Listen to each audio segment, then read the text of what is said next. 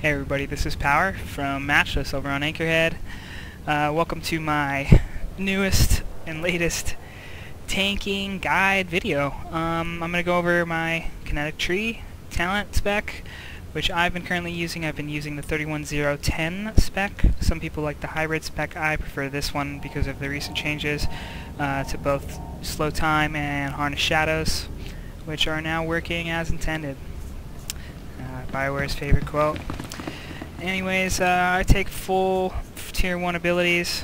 A lot of people I've seen argue technique mastery because they argue, you know, QQ, elemental resist doesn't work, Sork's owning me, oh, tracer missile. But I don't even take it for the elemental resistance. You're taking it for the internal resistance, guys. This is going to help mitigate damage from marauders, any internal bleed damage, all that good stuff.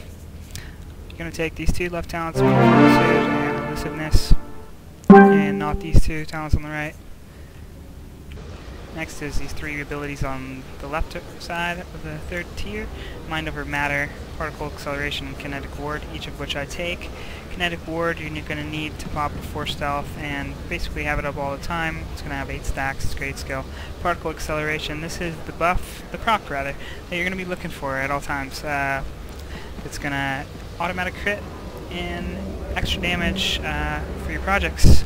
It's a great skill, gotta have it. Some people argue they take this for stealth detection level. You're a tank, guys. Tanking Shadow. You're doing tons of damage. You're already hard countering DPS spec assassins and operatives, so you don't need this skill. I'm gonna take the next two impact control and one with the force, and then I go almost full in the 5th tier.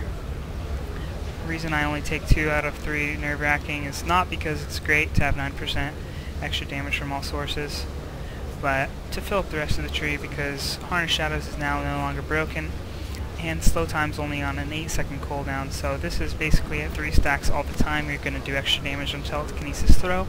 I've seen mine up to crit up to 2k. Normally ticks for about 14 to 1600, so it's great, and it's healing you for 600 to tick, 9%, whatever your leg is. And then, you know, the Grand Master talent, slow time, which is so great because, you know, now shadows have an AoE snare, and on top of that, not only does it do 2k damage pretty much to all targets, especially when you pop all your cooldowns, it's doing way more. But it's a damage reduct. It does 5% less damage on all targets. So it's awesome when you're fighting Zergs and when you're doing small man fights and for peeling issues. So I definitely recommend this spec 31010. We'll go over there into the balance tree, discuss my points here. It's a pretty basic genetic build. You know, force synergy, Jedi resistance, no points in force focus. Don't make the mistake. You never use force technique.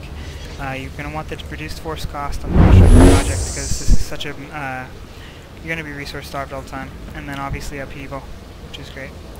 So yeah, that concludes my tree. Let's get into some gameplay.